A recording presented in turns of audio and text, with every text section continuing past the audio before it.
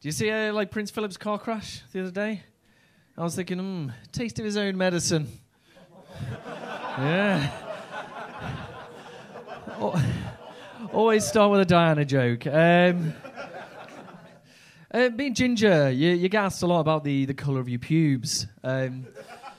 More than you get asked, have you put enough sun cream on, or why have none of your friends turned up to your birthday party all the time? And it's got to be ginger. Like I was always very loved, like growing up as a little ginger kid. Like you can ask any one of my 17 foster mothers, Not the ones in prison for child abandonment, but all the others. And of course, the thing is, like we all look alike, like ginger people. Like, you can say it. It's the only race you're allowed to say that about, of course. And it's quite embarrassing because I vape a lot. So every time I blow a big cloud of smoke, right, and I walk through it, someone always thinks I'm doing a Stars in Their Eyes tribute to Mick Hucknall. Holding back the earth. I've got such fucking range, it's unbelievable.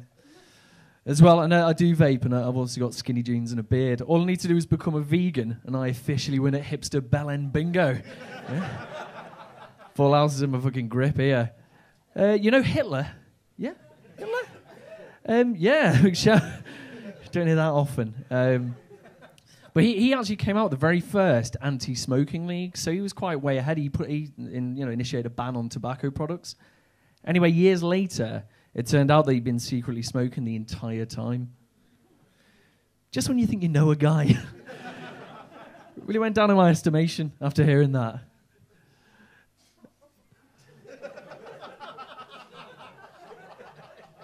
In America, of course, it's more illegal to vape than it is to own a gun.